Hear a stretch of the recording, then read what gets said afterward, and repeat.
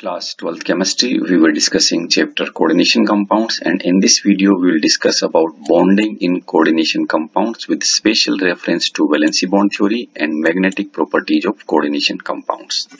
First come to the valency bond theory, that is VBT.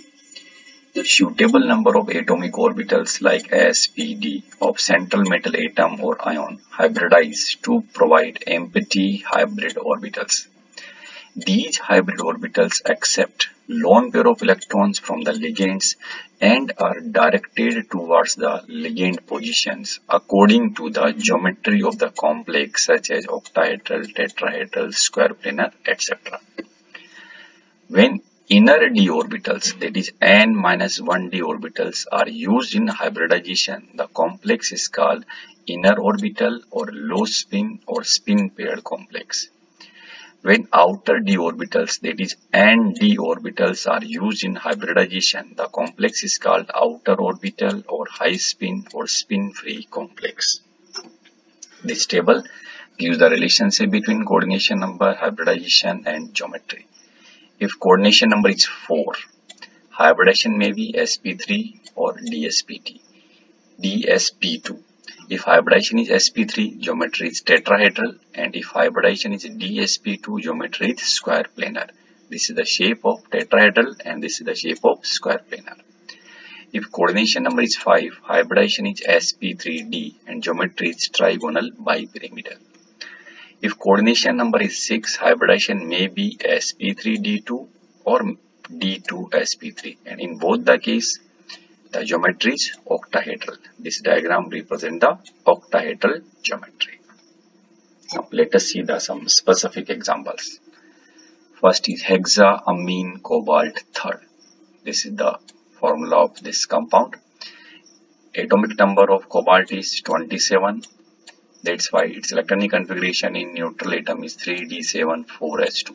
This is orbital notation of electronic configuration. Okay, 3d and this is 4s.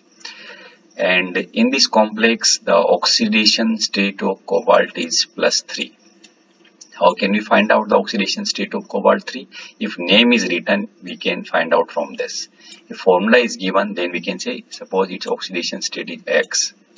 Then this NH3 is neutral and sum of the oxidation state is equal to charge on this complex.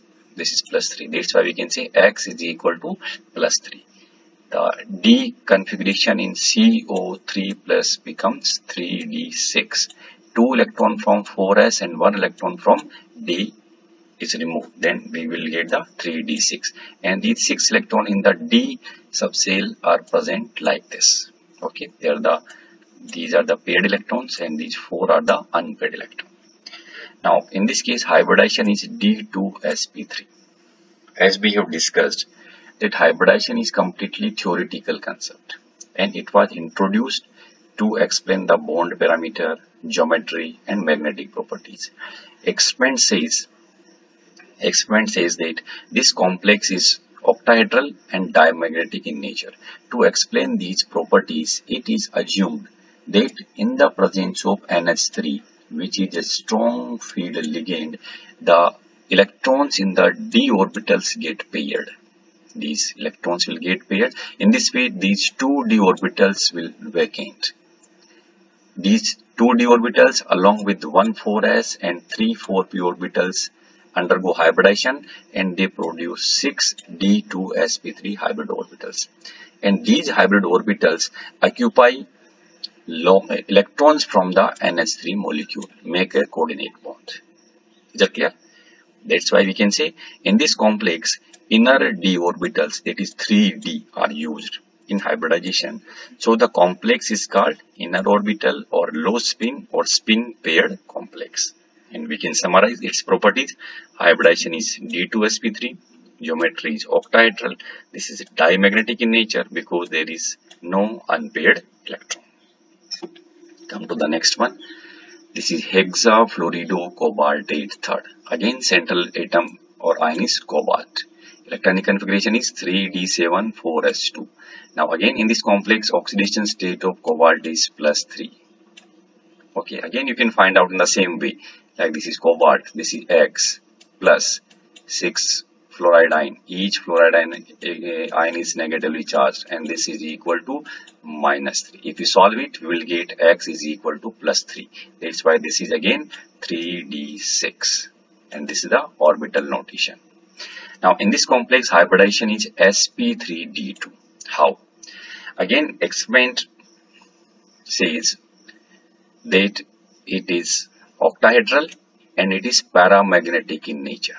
Okay, and its magnetic moment is equivalent to the 4 unpaired electron. To explain these observations, again it is assumed that in presence of F minus, which is a weak field ligand, these electrons will not get paired. That's why empty orbitals of the outermost shell, that is 4d orbitals, will take part in the hybridization. And hybridization is sp3d2. These hybrid orbitals get the 6 pairs of electron from the 6 F minus ions. In this complex, outer d orbitals, that is 4d orbitals, are used in hybridization. So the complex is called an outer orbital or high spin or spin free complex. If we summarize the properties, hybridization is sp3d2, geometry is octahedral, this is paramagnetic due to the presence of 4 unpaired electrons. Next come to Tetrachloridonickelate second. This is the structure. Now atomic number of nickel is 28. That's why in neutral atom electronic configuration is 3d8 4s2. And in this case oxidation state of nickel is plus 2. In plus 2 the d orbital configuration becomes 3d8. Okay, and these are the electron distribution in the 3d subcell. Now in this complex, hybridization is sp3. Again it is assumed that in the presence of chloride ion, which is a weak field ligand, electrons of the d orbitals will remain unpaired. They will not get paired. That's why hybridization is sp3, and these 4 sp3 hybrid orbitals get the electrons from 4 chloride ion, make a coordinate bond. Now this is a high spin complex. Why? Because electrons in 3d orbitals not get paired. And we can summarize its properties. Hybridization is sp3, geometry is tetrahedral, and this is paramagnetic in nature because 2 unpaired electrons are present. Another complex of nickel, this is Tetracarbonylnickel 0. We can say in this nickel is present in the 0 oxidation state. Electronic configuration is 3d8 4s2, and in this case again hybridization is sp3. Again it is assumed that CO, carbonyl, is a strong field ligand, and in the presence of this ligand the electron from 4s are shift to 3d. How? Actually in the presence of this ligand, these electrons will get paired, 1d orbital vacant, and these 2 electrons will shift to this one. In this way, this is 4s is vacant, and 4s along with this 4p orbitals undergo the hybridization and produce 4 sp3 hybrid orbitals. These 4 sp3 hybrid orbitals get 4 pairs of electron from 4 CO group. Clear? This is a low spin complex because electrons in 3d orbitals get paired. That's why we can say hybridization is sp3, this is tetrahedral, and this is diamagnetic in nature. There is no unpaired electron. Another complex of nickel, this is Tetracyanidonikelate second. Electronic configuration in neutral atom of nickel 3d8 4s2, and this nickel is present in the plus 2 oxidation state. That's why electronic configuration is 3d8 and electrons are distributed like this. Again, to explain its diamagnetic nature and square planar structure, it is assumed that hybridization is dsp2. How dsp2? Actually, again, it is assumed that in the presence of Cn minus ion, which is a strong field ligand, these electrons get paired, and one of the d orbital remain vacant, and this d orbital along with this is 4s, and 2 4p orbital will undergo dsp2 hybridization. And these 4 dsp2 hybrid orbitals get the electrons from Cn minus groups and make a coordinate bond. Okay, this is a low spin complex because electrons in 3d orbitals get paired. We can say hybridization is DsP2, geometry is square planar, and this is diamagnetic because there is no unpaired electrons. Now we have discussed about the three complexes of nickel. Now just this table indicates the summarization of whatever we have discussed. This is the complex NiCl4 oxidation state of nickel is +2, hybridization of nickel is sp3, this is tetrahedral, this is paramagnetic, this is high spin complex. NiCO4 oxidation state of nickel is 0, hybridization is sp3, this is tetrahedral, this is diamagnetic, and this is low spin complex. Just see, both complexes sp3 tetrahedral, okay, but one of them is paramagnetic and another one is diamagnetic. You must be able to explain these features, okay.